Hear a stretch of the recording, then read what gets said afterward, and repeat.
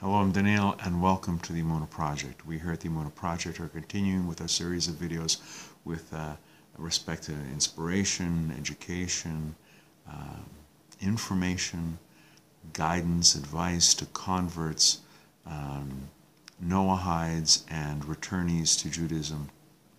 We are in the days of Chol Hamoed Pesach, the intermediary days between the first two holy days of Passover and the last two holy days of Passover, and still with the taste of that Seder in my mouth, I'm reminded of something that Rabbi Levi Yitzhak of Berditchev said. At first, it sounds a little weird, like many statements of the great Gedolim, the great leaders of the Hasidic movement. Sometimes they'll say things, and at first glance they'll say, "What?" But at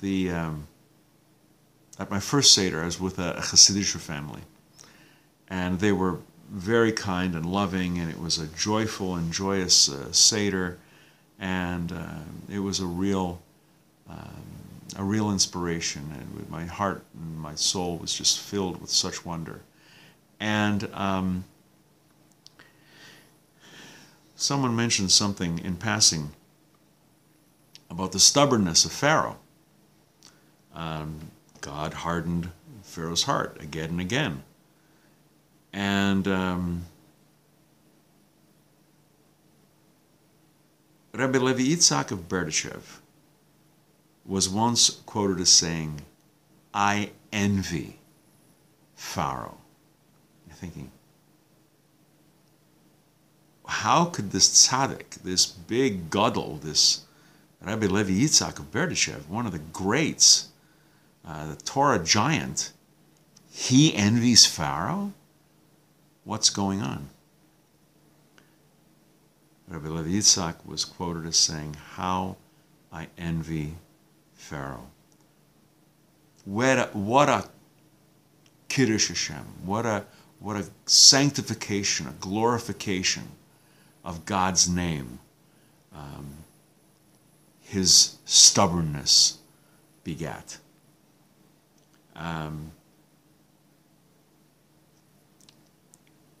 It takes a gadol, it takes a great person to see that.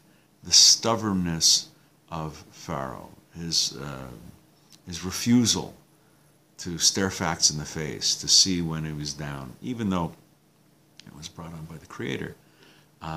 It's seen even as a bad thing. He's seen as not a friend to the Jewish people. But what a sanctification, what a Kiddush HaShem, a sanctification of God's name was because of his stubbornness. Yes, God hardened his heart, but he was no great guy, and he added his own little twist. He took it a little overboard, maybe.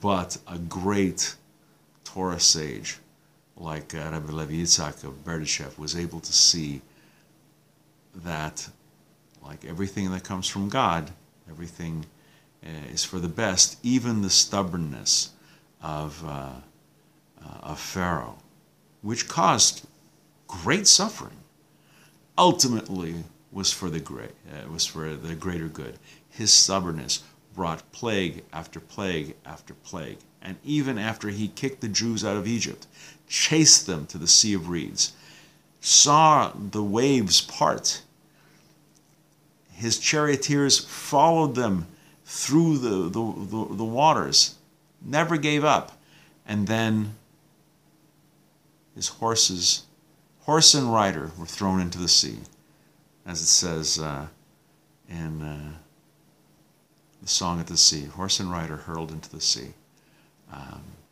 That stubbornness, as nasty and as cruel as it was, served the ultimate good of glorifying God's name, gave us the great lesson of Yetzias Mitzrayim, the Exodus of Egypt, which eventually led to us being at Sinai, led to the Torah, and led to the creation of the Israelites, and eventually what we know as the Jewish people now. And that's why Rabbi Levi Yitzhak said, "How I envy Pharaoh." What a great Kiddush HaShem that his stubbornness begat. We're going to be doing more videos along these lines. Please come back. Please watch. Please learn. And until next time, on behalf of the Emunah Project, I'm Daniel, and thank you too much.